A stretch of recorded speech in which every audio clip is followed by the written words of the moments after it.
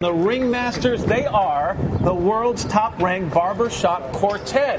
And we're going to talk to them right now. Guys, good morning. How are you? Hi, good morning. Good to see you. Now, you all are from Sweden. Yes. We didn't know Sweden was a hotbed of barbershop quartet guys. But it's growing. Growing in popularity? Yeah. Barbershop is growing all over the world, actually. And it's growing big in Sweden. We have a good youth movement. And we've been singing now for 6 years. Well, you talk about a youth movement. You guys are in your 20s, and most people consider barbershop quartet musicians to be older.